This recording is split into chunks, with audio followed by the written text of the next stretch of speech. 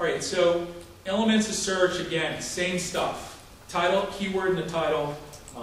Is the phrase there? You know, are they as compliant as possible with the scoring algorithm? Again, it's the biggies. Title tag, header, first paragraph. Is the word somewhere on the page? Interesting things we have internationally is segmentation. China's a big problem with this where there's no space between characters. In like antivirus software, there's 21 ways to write it. So which is the one that's more popular? And so auto-suggest works is a great way to test this. Get the Chinese character, you know, and then try the auto-suggest. And that's often hierarchically based on demand. Auto-suggest is a big problem for big companies now because if you start typing, like in Japanese, the phonetic Panasonic, it will actually flip it either to the English Panasonic or the Japanese. And if you don't read it, you may not know what they're serving you up as an example. Conversion paths, the same thing. The other big one is most of the stuff we put in place, the language, is a gotcha around the world. So language, how many people use BrowserHawk on their website? You may know what BrowserHawk is. It's like the #1 language detection, checks for everything from Flash, all those type things. It's big on mid-sized companies. First thing it will do is if Google is coming in from the US, it will route you to the US website. It'll never see any of the other international websites unless you put the exception to let the search engines have any page that they want. So that's a big problem. We'll talk about architecture in a minute. Technical challenges. So these are the things we got to worry about. So having keywords and things like that, it's exactly the same. CMS settings are a big, big problem, like that detection. Geo-targeting, we'll talk about in a moment. Some of the language, right to left, reading left to right, double byte, the segmentation issue, that's a big problem. There's not many multilingual tools. We'll talk about some of the bid management. There's really not much out there for scoring international websites that's publicly available. Like Web CEO, it does a little bit. You'd think it's a Russian-made product, that they'd understand double byte. It doesn't work well with double byte. With Japanese, Russian, Chinese, it's almost worthless. There's not many scoring tools that you can use, you know, to test your pages, unfortunately. So there's some unique ones in those markets. That's why you may want to find a partner there.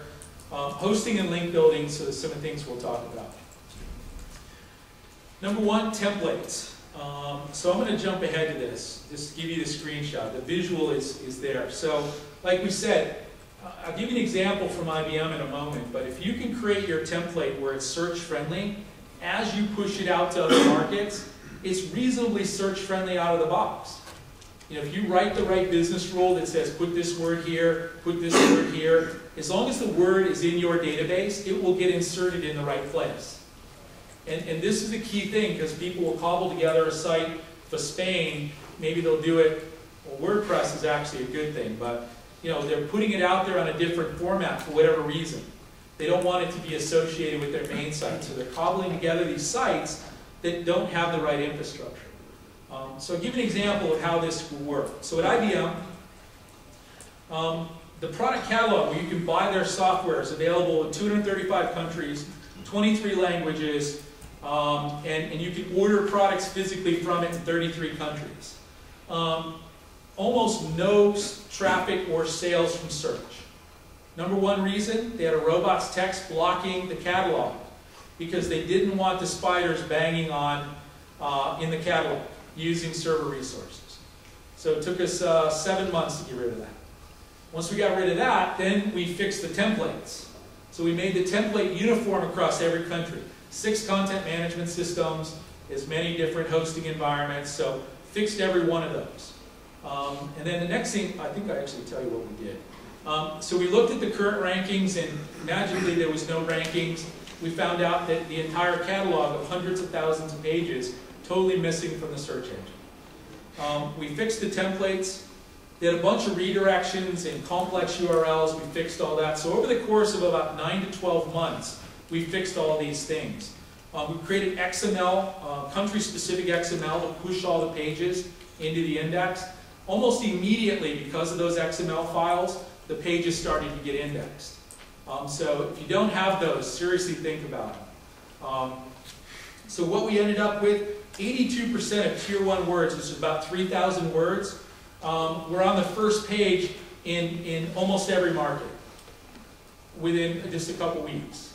So you can imagine the volume of traffic that will start coming in for doing that. And again, we did this to the infrastructure, we didn't do it to every country.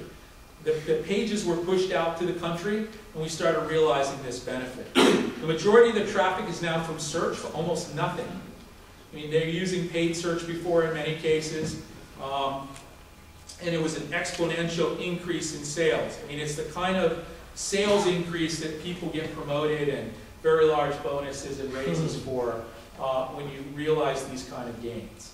And all it was going through the very methodical process of making sure things were included, things were scored properly, and that we had good descriptions and things like that.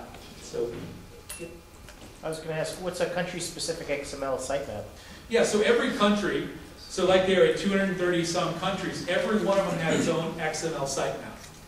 And I'll show you why we did that in just a moment. But again, everybody know what an XML sitemap is? You do or don't? You do? Okay, so if you don't, it's essentially a file with a list of all the pages on your website. By doing them individually for every country, we have a lot of control and flexibility, which is the slide after this one. Okay. So I'll point to that.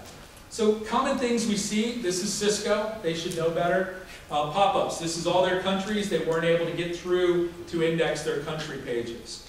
Pull down country maps, so we can do this if you do it right. At IBM, they weren't doing it right.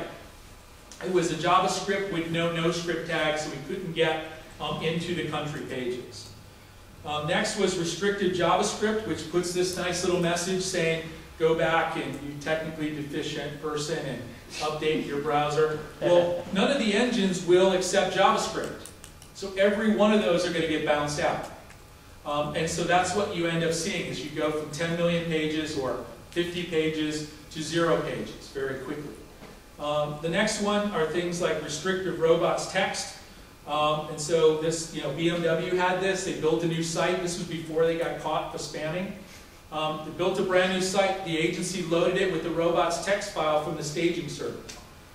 Entirely missing from the search engine. Traffic went down. Someone finally saw a report a couple months later said, how come we don't get any more traffic from search? I don't know. And so they went and looked and found that they had blocked the entire site from the engines, fixed it, and immediately they started being crawled. It's more common. I've won 3 clients that way. I mean, $100,000 clients, just because you could see something as silly as a robot's text file. And it's very, very, very common. So if you search people in the room, want a good gig, watch the press releases for big companies that launch new websites, just go check out the robot's text file. Find one, call them up. I bet you're missing from Google. Why, yes. Well, I can tell you how to fix it. And then, charge them a lot of money to fix it.